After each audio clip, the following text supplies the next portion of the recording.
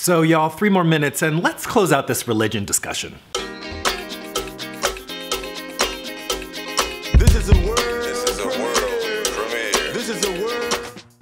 I'm not showing the timer because I realized I have a timer right here on the camera that I can look at to see how long I've been going, so don't want to waste too much time talking about that. Anyway, so I made this video this morning and I lost the file. That's never happened to me before, that I've made a video and then suddenly somehow in the transfer, it might have been that maybe the way I powered down the camera, the file was corrupted, but regardless.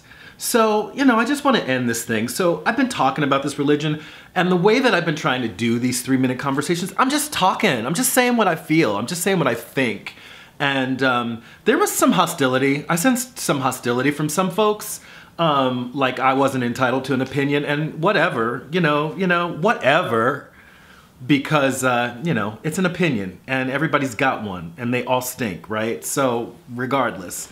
But just generally speaking, I've been talking about what makes me uncomfortable about religion, the context in which I find religion unsettling, right? So it doesn't mean, I'm certainly not saying every religious person is a fanatic and is a racist and all these things. Please don't write so much. And if people are feeling that, if simply criticizing religion brings up these feelings in you, these concerns that you might be the one, you might want to go in and check on your faith, right? Check on your faith. Why do you feel the need to defend yourself? If we're talking about, you know, a way of thinking that has been ordained by the Spirit, why do you ever need to defend that to anyone? To anyone, right? In the same way that I don't need to defend my non-belief to anyone. We are all welcome to our opinions on these things, right? Because, you know, as it stands, nobody knows who's right. And we're not going to know until we close our eyes that last time, right?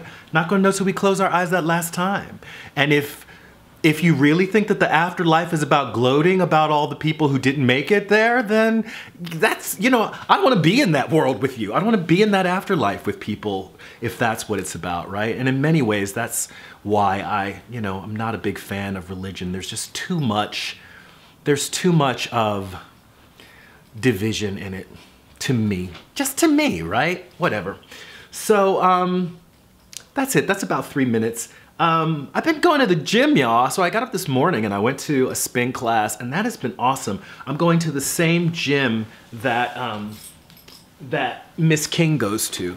And so, hey, y'all, you remember Jack, right? So Jack's here with me. Anyway, that's it. That's 3 minutes. Like this video if you like it. Share, comment, subscribe. This is Reg signing off. Love yourselves. Peace. And I love myself. The world is a ghetto with big guns and dick inside.